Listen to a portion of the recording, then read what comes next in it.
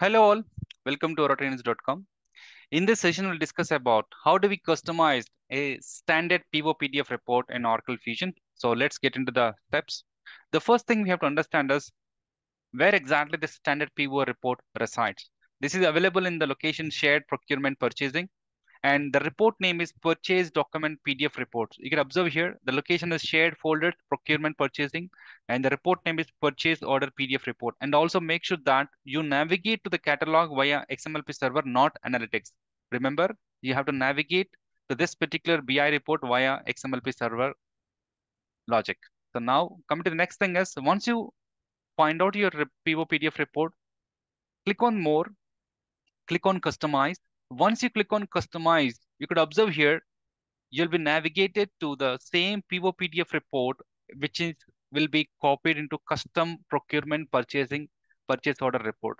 So what is happening here is by default, you will not have any content in the custom folder, but whenever you click on customize on the standard report, which is available in the shared folder, the total copy of this report will get copied into custom slash the same set of path like custom procurement purchasing, and then you'll have a report here, purchase order report XDO.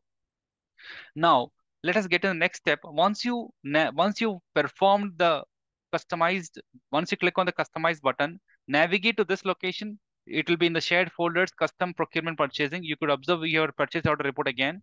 And then what you do is just click on edit and then you upload your custom template. So what you can do is if you at all, if you want to rather than designing it from scratch, you can find out the list of existing standard template. You can modify the existing one and you can just play around with that. Or else you can design it from scratch. But generally, ideally, the best practice is you get a standard template, modify wherever it is required, and just upload the custom template. So now here, just simply click on upload and upload your custom template. And then once your custom template is uploaded, then what you can do is you have to configure this custom template at the BU level. So now what we do is we will be navigating to the task called configure procurement business function. And there, once you click on this particular task, you click on your respective business unit. And once you click on that, you navigate to the tab called document types and for which document type you have modified the report. So we have modified our template for the purchase order PDF. Click on purchase order and you should be able to observe the custom template in the document layout. Select the layout, click on save and close. And once you perform the save and close, you can navigate to your purchase order. You can navigate to your purchase order screen and then find out your purchase order. Simply click on view PDF. You can observe the latest custom template in the output. Okay, now let us see these particular steps one by one again. So I'll navigate to the Fusion instance. The first thing what we have to do is, so we'll navigate to the standard folder. Like here, remember here, I'm in the XMLP server path. So click on home. I'll click on catalog and click on shared folders, purchase order, oh, sorry, procurement, then purchase order or purchasing, procurement, purchasing, and then purchase order PDF.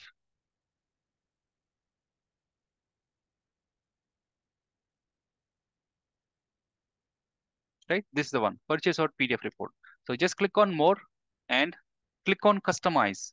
Once you click on customize, what will happen is the total report will get copied into the same path, but with a custom folder. Nothing but in the custom folder, you'll find procurement and purchasing. So I'll just click on customize and see what will happen now.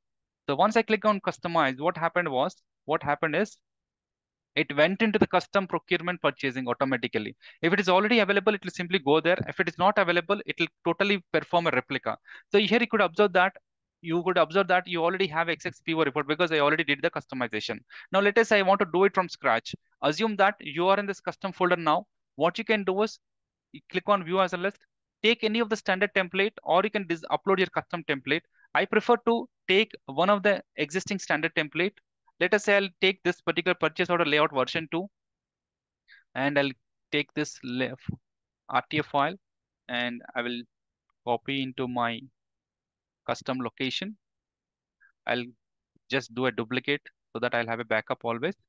So what I'll do is I'll name it as XX order purchase order layout version 2 like this.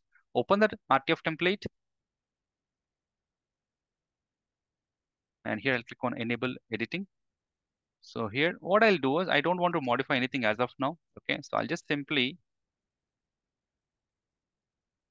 yeah, I'm in the header section now, custom pivot template. I'll just add up custom pivot template and just give this some color, and I'll just make it as centered. That's it. Close it. Now what we do is, so our template is modified. So I'll just navigate here. I'll click on add new template, click on create here, click on upload. Now select the template file, the RTF file, and then you can mention the layout name. So I'll just go with this name, XX purchase layout version 2. And the template type is RTF, local as English, and click on upload.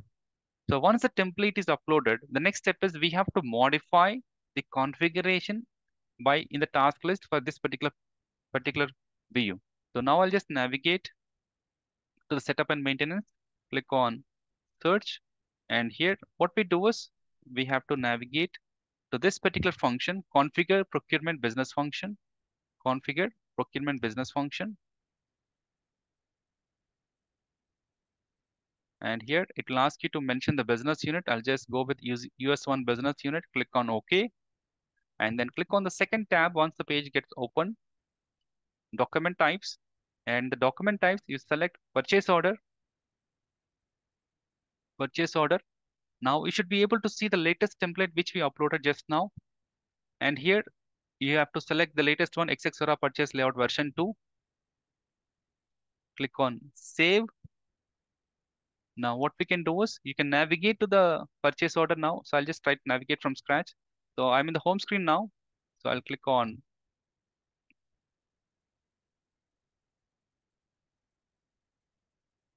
procurement, purchase order. Click on any of the existing PO, or you can create a new PO. I'll just open my existing PO.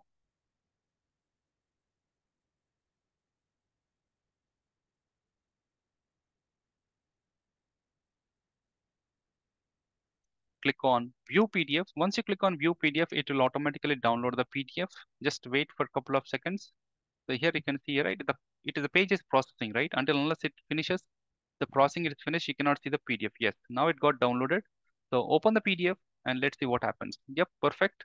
So we are able to see the custom template, the version 2 template, right? So this is how we can modify the template. So as of now in this session, we just discussed only the modification of template. We have not discussed the modification of data model. We'll discuss about the modification of data model in the next step, in the next session. Okay. So yeah, this is how we can modify the layout, customize the standard layout. And there is a very two important points to be noted. The first thing is make sure that you, whenever you want to customize the report, you have to navigate /XMLP server, and then you require appropriate roles.